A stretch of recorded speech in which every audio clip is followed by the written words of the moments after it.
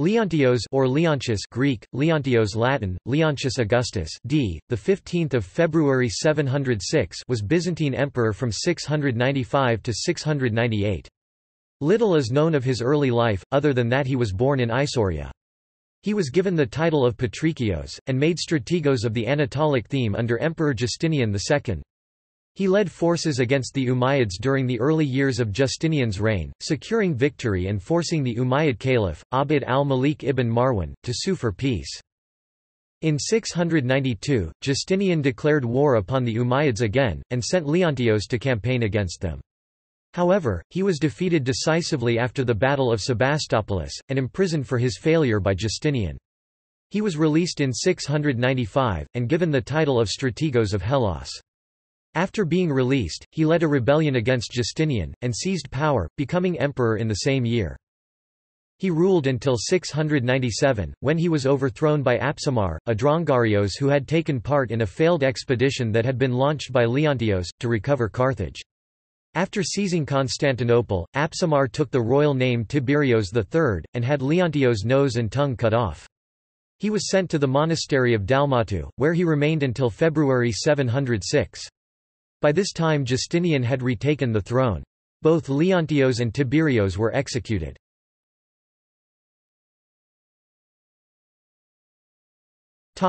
History.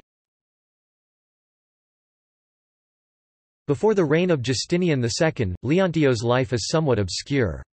It is known that he was originally from Isauria. During the reign of Justinian II, Leontios was initially a Patrikios, and strategos of the Anatolic theme. Leontios led forces against the Umayyads, who were distracted by a war with the Zubayrids, at some point during the early reign of Justinian.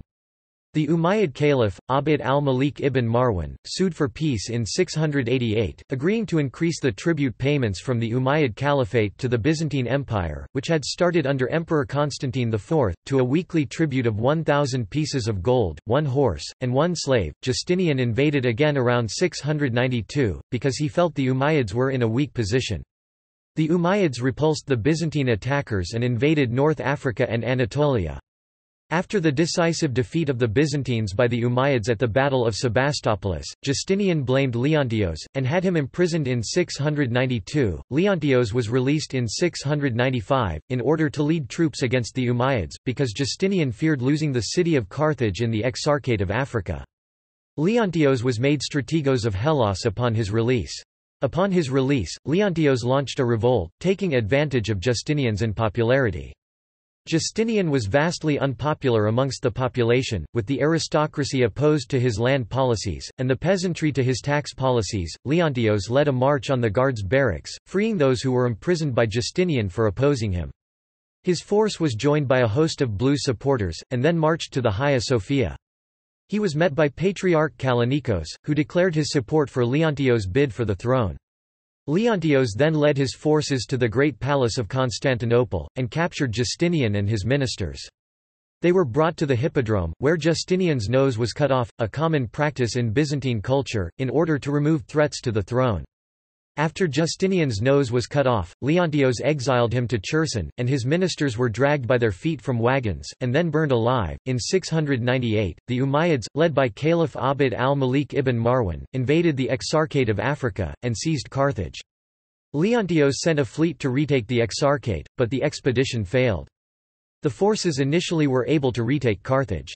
Carthage was swiftly retaken by the Umayyads after the Byzantine fleet was decisively defeated just outside the harbour of the city. One of the commanders of this expedition, Apsamar, a Drongarios of German origins, started a revolt against Leontios, taking the regnal name Tiberios III. Apsamar led his men back to Constantinople, and allied himself with the Greens. Apsamar's force seized Leontios, and cut off his nose and tongue, before sending Leontios to live in the monastery of Dalmatu. Leontios stayed at the monastery under guard until 15 February 706, when Justinian II retook the throne with the assistance of the Bulgar king Tervel. Both had Leontios and Tiberios III dragged to the Hippodrome. There they were publicly humiliated, then taken away and beheaded.